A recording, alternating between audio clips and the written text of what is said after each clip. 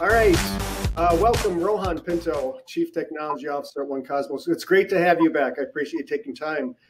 Thank you. We want to Michael. talk about appless authentication today, but before we jump into that, I'd like to take a step back and just talk about the ways that users authenticate today remotely. Can you just breach on that first? Okay, excellent. Thank you, Michael. Thank you for having me back. Now, it's been de facto standards for a very, very long time that people have been used to using user IDs and passwords. But when it comes up to remote connections or VPNs, a simple username and password wouldn't suffice. And people wanted to have some kind of strong authentication, and they would supplement that with MFAs, like a secure ID token, one-time tokens, sometimes via SMS or via email. And that's the best the industry has come up with so far in order to be able to secure remote access within an enterprise. And that's been the way it is for, I would say, over 10 years. Right. So then we move to biometric authentication. Correct. And the different ways of biometric authentication are what? Right. So, and then came biometrics, right? So the first biometrics that people would adopt was a fingerprint. And it all started with Apple launching its Touch ID on its mobile device. And then you have laptops that actually had biometric devices embedded onto them.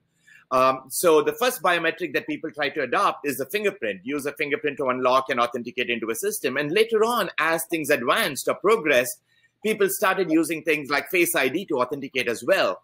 But the problem with that approach is that both with Touch ID or Face ID or fingerprint or face is that there's absolutely no assurance that the person who's authenticating on the other end of the line is the person who you intend to let into your platform or into your system. So while biometrics were being adopted, there always was a challenge of actually associating the biometrics with the actual person who's trying to authenticate into the platform. Okay, so then how do we solve for that?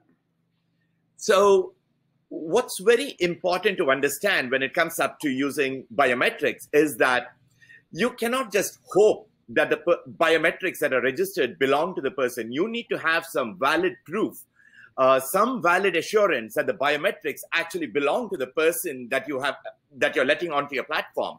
For example, on my phone, I've got my fingerprint enrolled. I've got my kid's fingerprints enrolled. So now if my kid uses my fingerprint, her fingerprint to access any platform, the system might think that it is me trying to authenticate, but it's not me. So the way one could solve it is by actually binding identity to the biometrics, where you actually let a person walk through a certain series of processes or steps and prove himself, or rather verify that his identity is actually his, and then associate biometrics with that identity. There is also something called as live ID. Like at One Cosmos, while we do support fingerprint and Face ID, we have got something called as live ID, where we actually detect that the person is a real person. We do a whole bunch of depth calculations on the face to ensure that the nose and the ears are not on the same plane. We do a little bit of math. We've got a bit of AI algorithms that ensure that it's a real 3D person and not a recording of another video or not a photograph that is being used to mimic a person. And these biometrics are actually bound to a verified identity that is registered on the platform, which now gives us the assurance that the person authenticating is really Rohan Pinto and not somebody else altogether. Okay, so now we have essentially a live selfie that kind of defeats facial spoofing. We have this live, let's call it a live ID, bound to an identity. And we then have a mobile application that you use to basically do this live biometric and then authenticate. But we're now introducing a appless authentication. So what does that mean? So when it comes up to, when we're talking about appless authentication, is that people have got a lot of apps on their phone. There are tons of apps. And people find it sometimes difficult to pull out a phone, authenticate to the phone, then search for the app that they need, launch the app, authenticate into the app, and then use that app to authenticate onto a system, be it web or an IoT device. Now, what appless authentication brings into the picture is that you use your normal phone's camera to, let's say, scan a QR code on a website. and it launches the web app on the browser of the phone itself. Today, the phone browsers do have access to the camera and to the device biometrics, and with technologies like FIDO2, because FIDO2 is built into iOS and Android devices. So we leverage FIDO2 capabilities that are on the device to actually authenticate the user and bind that particular user to an identity that's stored on the platform before letting him into the platform. So the whole appless experience makes it very seamless. It's zero footprint, there's zero code, there's zero apps that need to be deployed, and the user can use his real device to authenticate into a system and access services. That sounds very futuristic. No application on the phone. I'm just scanning a QR code with the phone camera. It's accessing the browser, and it's performing black box magic is what it sounds like. Right. Does this work on all devices, on all phones, or just special phones? It actually works on all phones that are, I would say, manufactured after 2008. There are some legacy phones where FIDO2 is not enabled on the device. So yes, the industry is moving forwards in terms of FIDO2 adoption as well. So as the industry adopts more of those standards, Apple has already adopted it, Google has already adopted it. I mean, all devices today do have FIDO2 capabilities. But yes, if you're looking at devices that were manufactured, let's say before 2005, it might not have FIDO2 capabilities, but you still have the ability of authenticating using something called as Live ID, which is not really FIDO2 based strong authentication. It's Live ID based authentication. But the actual value prop is when you add Live ID to FIDO. Got it. Got it. Okay.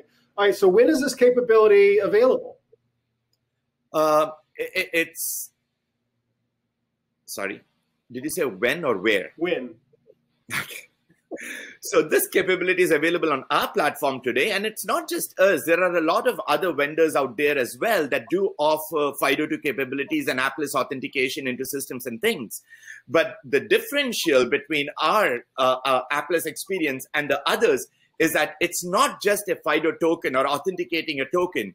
We actually bind that particular FIDO token to a verified identity. So the system that you're accessing is not just secured using strong authentication, it's secured using a combination of strong authentication plus a verified identity. It's pretty amazing technology, Rohan. You seem to have outdone yourself once again. Is there anything to add before we wrap this up? Well, I mean, FIDO is growing, the industry is adopting it, but while organizations are adopting the standards, it's always important to remember that we do not want to authenticate a token, because a token can be any token. What's very important for us to remember is that that strong authentication mechanism that you have, be it a FIDO key, a USB key, be it an appless experience on your phone, you need to have the assurance that that particular token is bound to a real verified individual before you let that individual access your systems, because what you're trying to protect is not the access point. What you're trying to actually protect is your data. It's the systems and the data and the assets that you have within an organization. So if you don't guard your front door and you do not know that it is actually Rohan Pinto who is trying to log into the system, but rather a token, you are exposing your assets and your data out to breaches. So it is really important to ensure that with strong authentication, you also verify real identities before letting them onto your platform. That's really amazing. You know, we've heard for a while that identity is becoming the new security perimeter. This sounds like it is finally the ushering in of identity into the perimeter. So congratulations Absolutely. On the new capability. Really a pleasure talking to you today. I appreciate you taking time. Excellent. Thank you, Michael. It was a pleasure talking to you as well.